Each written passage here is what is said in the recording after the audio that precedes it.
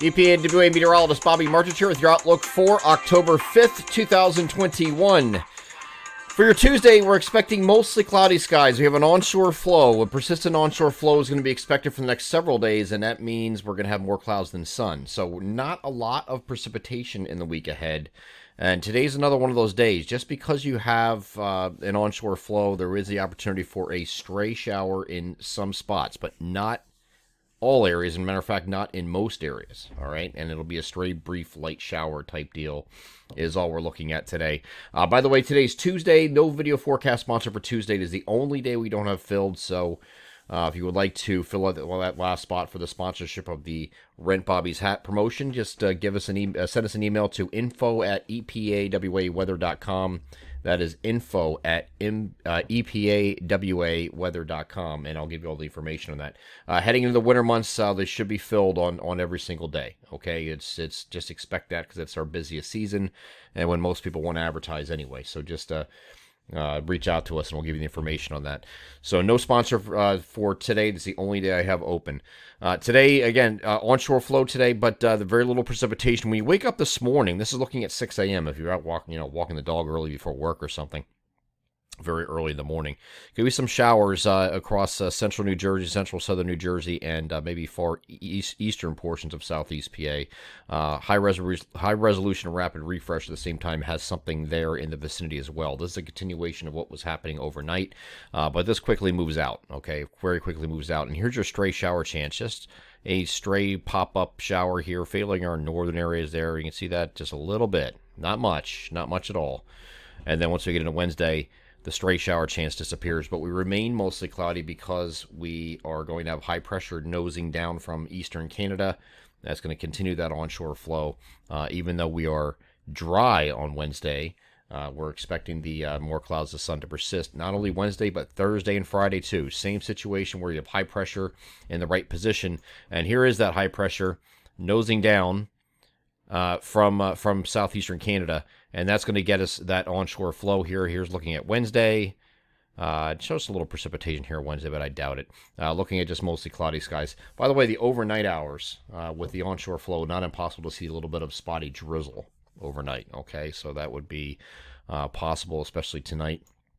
And then Thursday, high pressure still up here, so we're still getting that onshore flow on Thursday, but generally dry. Same thing here on Friday, generally dry. High pressure's still up here, giving you that onshore flow. So this is going to be a recurring theme, okay, throughout the entire week. More clouds than sun, but it doesn't mean you're not going to see the sun. It just means you're going to see some sunny breaks within the clouds, okay? But remaining dry that entire time frame. The rest of the work week should be mostly dry, aside from that stray shower chance today, maybe some spotty drizzle overnight, but that's about it, okay? And then after that, Saturday looks like it's going to be a mostly cloudy day. There's a system in a vicinity here, but again, you have high pressure influencing, so it's almost creating a little bit of a barrier.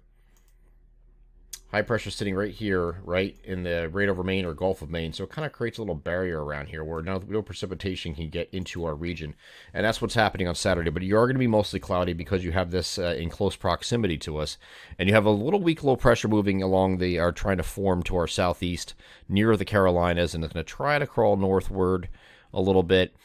So you might have a shower here late Saturday or Saturday night, but that doesn't look like to be a big deal. And then perhaps a stray shower here on Sunday as well. This has been trending less and less in terms of precipitation also, which is not a surprise because we looked at this last week.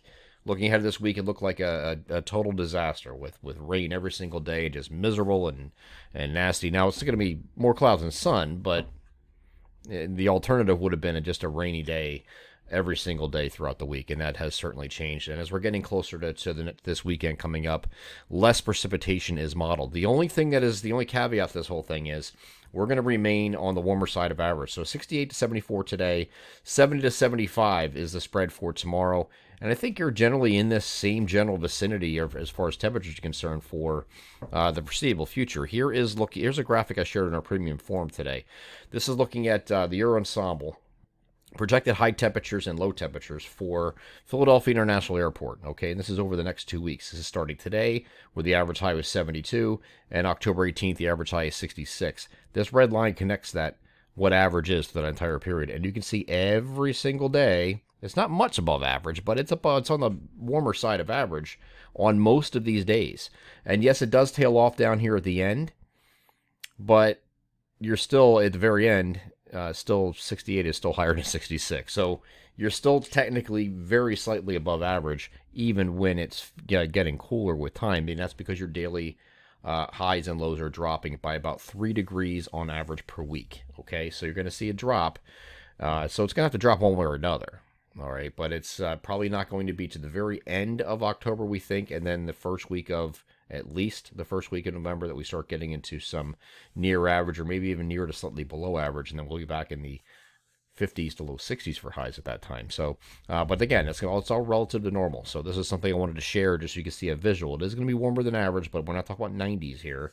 But there are also a couple warm days in here shown as we get into, toward the end of the second week of October. Still some warm days here in the Philadelphia region, getting close to the 80-degree mark. So just keep that in mind. Next couple weeks, don't expect any crisp, cool autumn mornings yet. That will come again, but it's probably going to be toward the end of the month, as we're at least the last 10 days or so of the month of October before we start to see some of that coming back into play.